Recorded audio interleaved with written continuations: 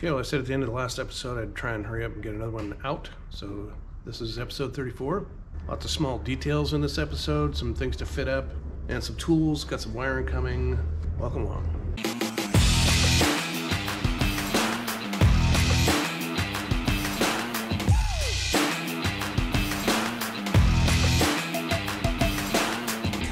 So one of those details was getting my flapper-on mounting brackets, and these are the Series 7 style compared to the original Series 5, which are a mess. These are much better design.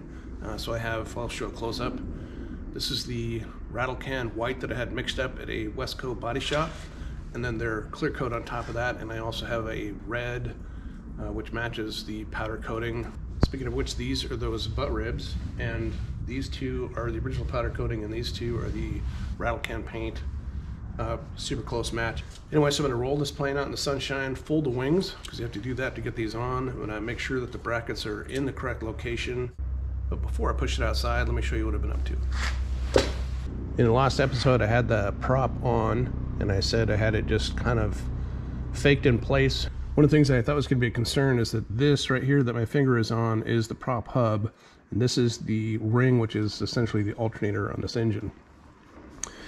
And I was worried that the bolts were too long and they were going to dig in here, and it turns out that was justified, so I did not torque them all the way down. And I also found that the threads were kind of tight at the bottom. So two things had to happen. One is that I had to carefully measure for the proper length bolts. And again, I got my fingers on these right here. These are already the proper length. There's no need to adjust those, but there are some, if I had this outer portion of the hub off, there's some short bolts at the base which bolt into the flange.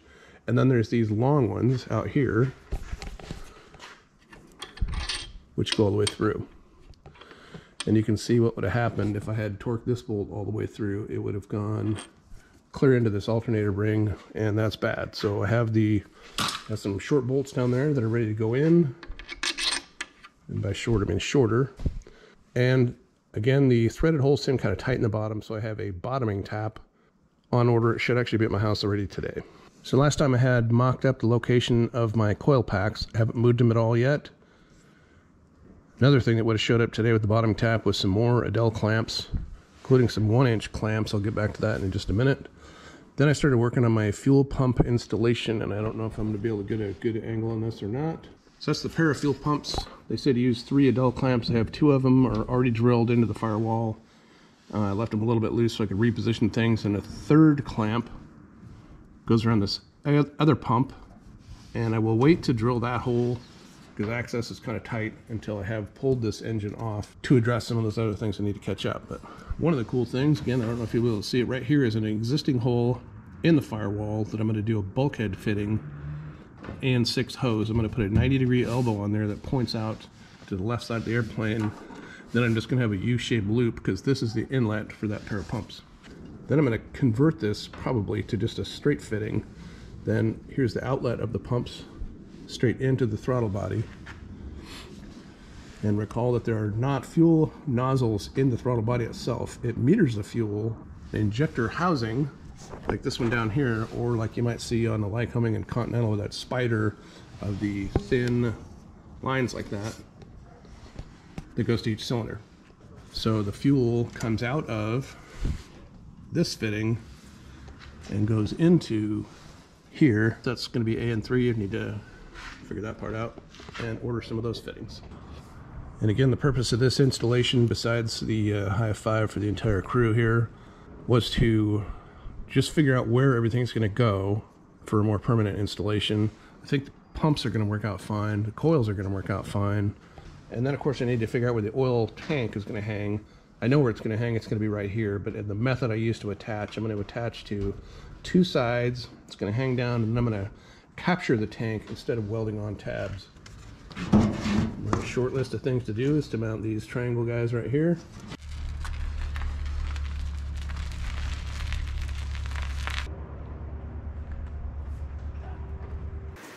I thought I was just coming down to mess around and get a few dimensions. I did have my AN6 fitting show up, so this is the 90-degree elbow. I decided to go with that. I thought I was getting a 90-degree to go on my straight bulkhead fitting, but what I did was ordered a 90-degree bulkhead fitting, and that's what I ended up using right here. I had to run down to aviation department at my local Tacoma Screw and get a couple stainless washers to shim up the thickness, but that's going to be secure. Then I started attacking these things right here, these triangle gussets, and I probably went way overboard on the rivets, so hopefully I have enough. 8x8 stainless. I did find my firewall forward book for the 912 ULS, and it tells you how to do this and install the boot cowl. Per the factory recommendations, it says to use some high temp RTV, so I have some of that. And the other thing I forgot until I was actually reading the manual was that I can't just go from here into here because I need a fuel filter between fuel selector and here. So I finished drilling out these things, riveting them, and sealing with high temp silicone, just like the firewall forward installation manual tells you to for the Rotex 912. Way overboard on rivets, but I'd had already center punched them, laid them out, so that's how many I used. Did get a good, nice layer of sealant in here. I cleaned it up on the outside where it squished out, but on the inside there's a nice uniform bead in here. There's several items which had escaped my memory. One was the battery contactor. I'm just using magnets on the inside of the firewall to hold them up. The starter contactor. This is the, I think it's called a rectifier. It's a voltage regulator for the motorcycle type alternator. And so sitting up here, I have it on 2 Adele clamps. It actually might be strong enough, and one of these is pretty loose. I was thinking I might have to make a little aluminum platform that picked up a couple more holes and it'd be rock solid, but actually might be fine. And then my sudden recollection of the fact that there needed to be some filters involved, so I consulted the Airflow Performance Manual, and sure enough there was a filter which is required, and thankfully it was supplied with my stuff. I totally forgot about it because I had not unwrapped it yet. This is a serviceable filter. You pull it out, you can clean the cartridge inside it. They tell you to never use paper filter elements. It was part of my original kit from Brett with the fuel injection conversion. Unlike the pumps, this is clearly labeled as to which way the flow is, so I think I'm going to come out of that bulkhead fitting, go to here, then make a loop back to the pumps. Then the manual tells me that I need a filter between here and here. I think it's at 25 microns, and that is for aircraft which have composite fuel tanks. And then there's another kind of gravel catcher screen in here, 75 microns, and I'm not sure that would ever catch anything because it was going through the 25 micron. Seems kind of redundant. And that gets me down to 2 more items that need to be positioned on this side of the firewall. One of them is one of these ground points, and they have different versions. This is from B&C Aerospace. This one would be mounted on the other side of the firewall with a bolt coming through, and there would be a ground on this side that would be connected into the battery contactor and the starter contactor and everything else that needs grounding in here. And these other tabs, these fast-on tabs, I think they call them, would be on the other side for grounds for everything else in the airplane, and this is actually going to be plenty. And they show a different version of this where there's one of these on each side of the firewall, specifically for composite aircraft or aircraft that just have a crap ton of electronics on this side. Clearly I don't, so not too worried about that. I think this will work just the way it is. And the last thing competing for space over here is going to be my engine monitoring unit. So this is the MGL RDAC, which has a, can't really get to it. This brass fitting is for manifold pressure, and everything else is for various settings: oil pressure, oil temperature, cylinder head temperature, which I'm going to have 7 of. Exhaust gas temperature, I'm going to have 1. I could do fuel flow, fuel pump, voltage, a bunch of other parameters. All of them user configurable. Pretty cool. Anyway, so this will just need off that RS-232 that's by my finger and probably completely out of the way.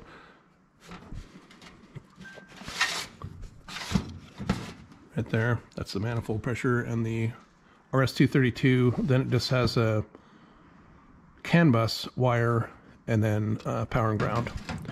And one last consideration is the air inlet for this Airflow Performance fuel injection system. When I look in the manual, the intake, which I had imagined was exactly what they said not to do. They don't want an airflow that's perpendicular. I wasn't going to do that. But the scoop I had in mind probably wasn't going to be efficient, even though what I was picturing was copying the BT-13 I used to fly. which just had a simple elbow sticking out into the wind out of sheet metal. And it said that it needs to have a radiused edge, otherwise it will end up with negative pressure and could actually cause some airflow problems. So I discovered a few things reading the manual. That was one of them, was the air induction system, and it does say to consult with them if you have any questions, so I'll be doing that. The other one was that this was shipped to me with this elbow on it, and I could have had a straight line fitting, and whether they'll just send me the new fitting, I'll have to ask them about that. And lastly, in a perfect world, my mixture control is working backwards. Now with both of the arms for a throttle and the mixture, you can leave this part intact. There's some teeth in between. You can remove this, reposition it, but it's not going to work for me to have it over here. But the manual said there's a different system here that I could have put in or asked for, which operates backwards from this. So I could have the cable come from the other side, and if it pushed, that would be rich, and that would be idle cutoff. Whereas right now, that's rich, and that's idle cutoff. So I figured I was going to have a cable come from this direction for the mixture and from the other direction for the throttle. But if I can make that change, I'm going to do that. And it's quite possible Airflow Performance will have me send in the throttle body and have them make the change. We'll see when I get a hold of them. I'll send them an email today and see how that goes. And at the same time, I will also ask them if they have a 25 micron filter that I can use, because I do have the fiberglass tanks.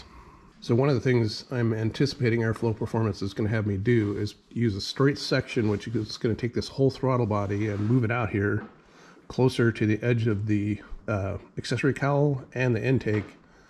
And I'm not opposed to that. That'll actually put it out here where it's super easy to reach and give you some more space back there. And I realized I never got back to one of the things I was going to talk about before, which is that accessory cowl. Throw in another picture here for anybody who's just joining. I'm going to use some 1-inch Adele clamps, which I still don't have yet from Aircraft Spruce. Not sure what that order is, but I'm going to fabricate a temporary bulkhead, whether it's cardboard or plywood or foam or whatever, I haven't decided, that I can start working out this shape and where I was going to do that inlet.